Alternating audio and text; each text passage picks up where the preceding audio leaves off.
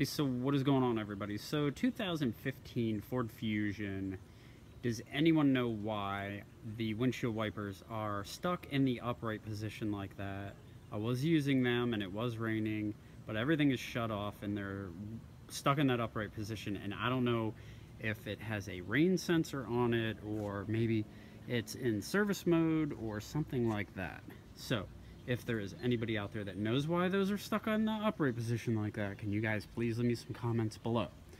Alright, thanks guys, see ya.